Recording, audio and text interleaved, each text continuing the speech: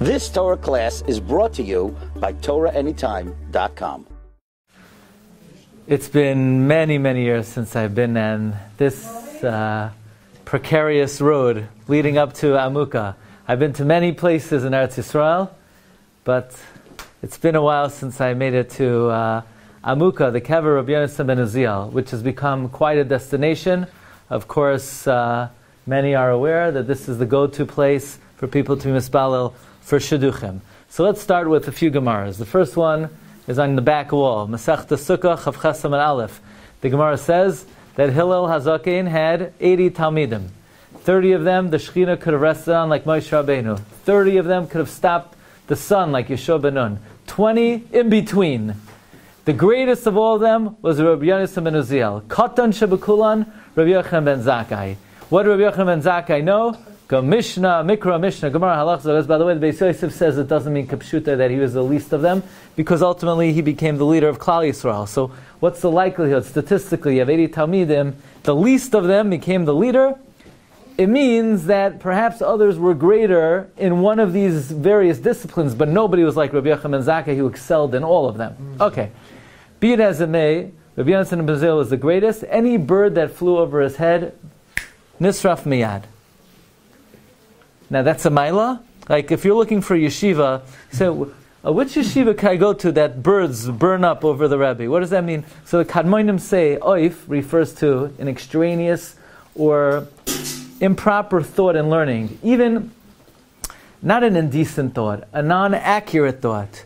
Rabbi Yehonasan ben Uziel was so attuned to the Ratzain HaBoirei that any time even the conception of an idea that wasn't emes came up, it was completely eradicated. It never even entered, it never exited the kloyos to the lave. It just was nisraf meyad.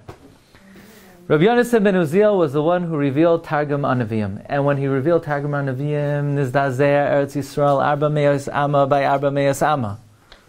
And HaKadosh Baruch, they cried out, Mi Gila Razel Labanai, who revealed this secret? And Yehonasan ben Uziel said, I didn't do it for my covet, not for the covet of my family, but to be mafarish the Torah. Says the Tosfos Rid.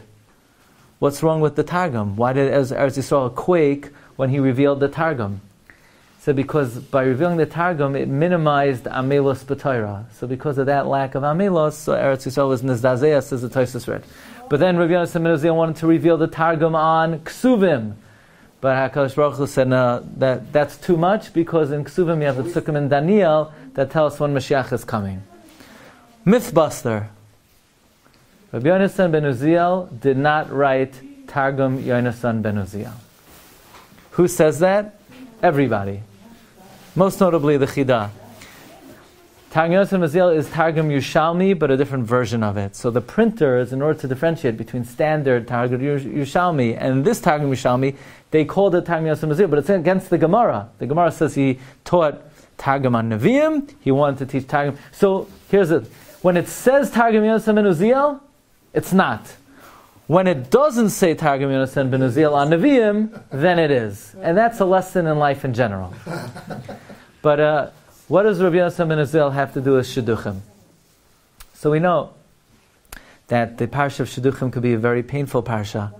And people say to prospective boys and girls, Meretz Hashem Bayu, Meretz Hashem Bayu, and they're hurting inside. They're thinking, wait, do you know what I feel? Do you know the pain I'm going through? Do you know the loneliness that I feel?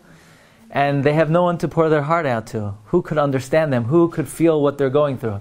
But we know Rabbi Yehonasan ben Uziel was in that same parsha. Yehonasan ben Uziel, his chelek in life was such that he did not have children, he did not get married, and therefore tradition has it that Rabbi Yehonasan ben Uziel is able to feel the tsar of those who are looking for their zivug. So for all of those who have someone specific in mind that they want to be mispalo for, if you're just davening for people in Klal Yisrael in general, we hope in the zchus of the Tana Lekir Rabbi Yehonasan ben Uziel, all of our tefillos should be neskabel, barachamim, uvaratzin, and of course we're hoping for the ultimate zivug of the Kutchabrichu, Im Shchinte, the Shem Yudke, Bevavke, which is the ultimate zivug, and with that will come the return of Klal Yisrael everyone to Eretz Yisrael, to Shalayim, V'vias Gal Tzedek.